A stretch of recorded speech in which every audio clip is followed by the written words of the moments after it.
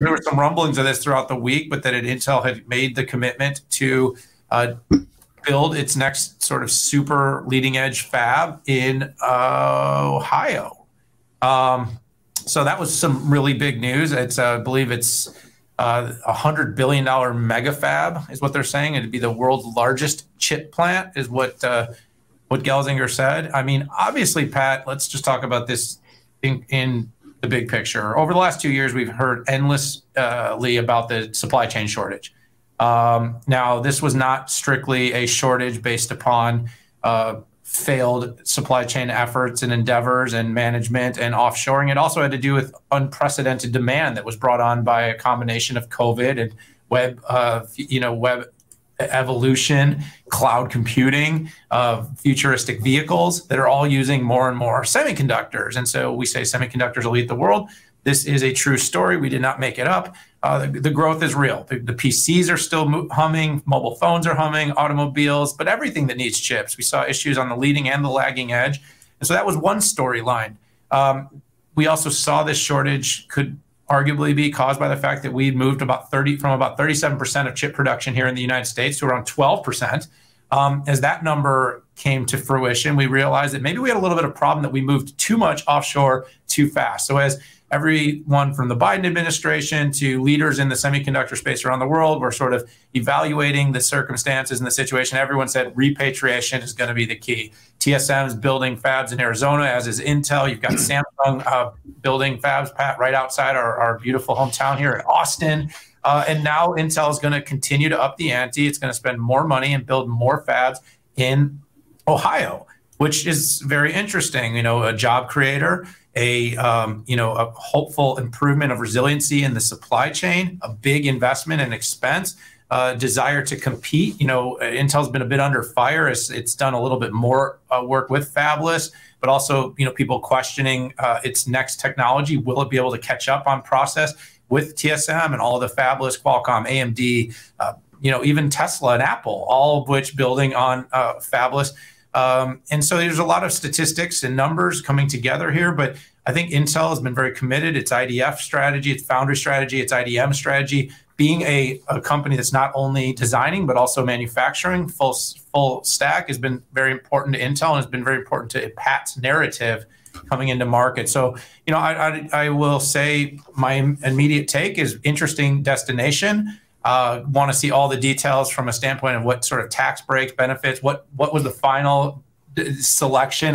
It seems interesting that Ohio was the final selection, but it's also good to see it distributed across the U.S. because much of it has been here in the South and the Southwest, Pat. But it's good news for America.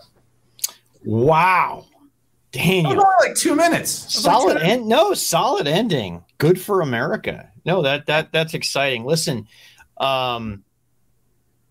fabs, both in Ohio, $20 billion, big investment.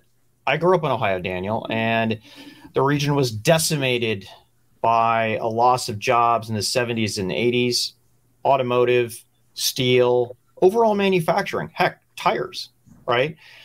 Believe it or not, a little bit over 100 years ago, Ohio used to be the tech epicenter of the United States. Sorry, not 100 years ago. Yeah, 100 years ago.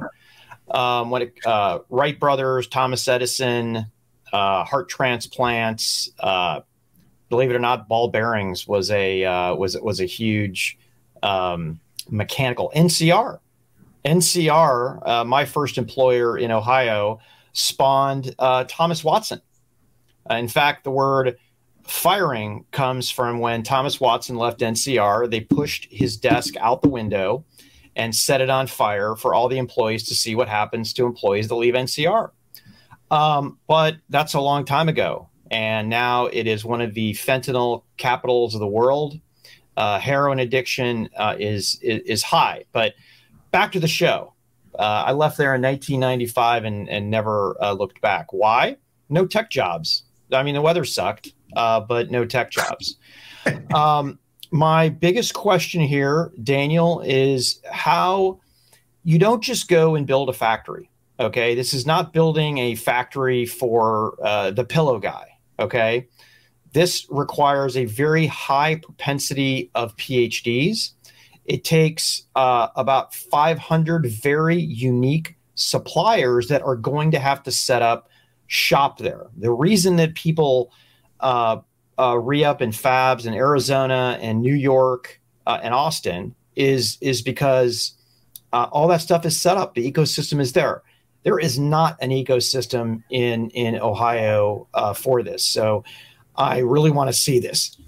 Maybe, just maybe, but the last time I did a one-on-one with Pat Gelsinger, he was in Washington, D.C., and I'm hearing Pat is spending a lot of time there. It would be interesting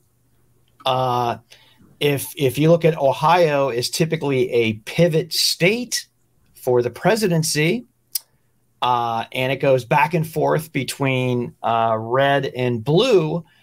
And the fact that Pat Gelsinger is going to go up to Washington, D.C. and do a victory lap, probably with Commerce Secretary, and maybe even Biden shows up, it's probably going to look good for the presidency as well. So maybe choosing Ohio had something to do with the politics and getting money from the U.S. government. I don't know. Is that just too conspiracy theory, Daniel? No, I mean, I think the fact of the matter is you can't simply tell everybody it's a conspiracy theory when it's not what you want to hear. I think people tend to be pretty thoughtful about politics and where they're placing and creating jobs and where you get the most political support. Arizona is a swing state, right? Ohio is a swing state. You see states like that oftentimes being looked at for large investments because there's a little bit of a gain. And let's face it, we're always trying to make gains, whatever that is. So right now there's dollars to be had as part of that semiconductor plan. I think it was like $52 billion. The grand scheme of things, that's large and yet amazingly small for the trillions of dollars we're spending and the fact that we're so dependent on this technology. But it's good to see investment being made. It's good to see Intel continuing to make investments. Right now, like I said, as the economy is sort of in a bit of a swirl with interest rates, inflation, Pat, not to go on a little bit of a diatribe, but I'll just go down this path a little bit. Oh, and I want to rebound on just one thing I want to add at the end. Yeah, that's great. I'll just say this, I know this isn't a politics and economic show, but I do love this stuff. And obviously I write and talk on a lot of channels that do talk about that, but interest rate hikes are terrible for most Americans. And I think while a lot of people are sort of celebrating, trying to bring inflation down, bringing down prices of houses and cars and groceries, yes, you need that.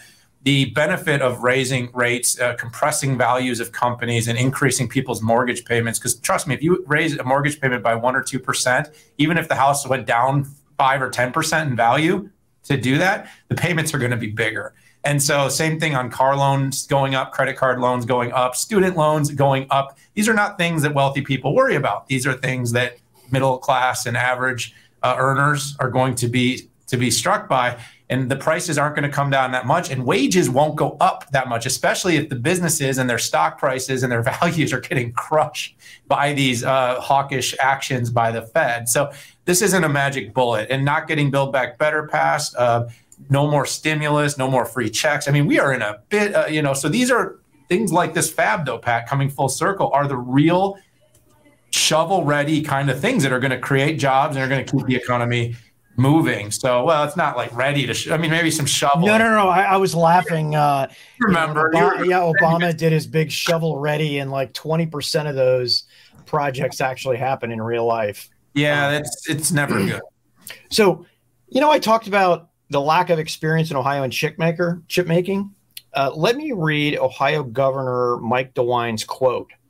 Intel's new facilities will be transformative for our state, creating thousands of good-paying jobs in Ohio manufacturing strategically vital semiconductors, often called chips. I love it. It's like we in Ohio don't have any idea what semiconductors are, so I have to call them chips. Anyways, I was noticing that. And it's an exclamation point on just how disconnected Ohio is from semiconductors, and puts an exclamation point on how much work Intel is going to have to do to make it a leading edge facility.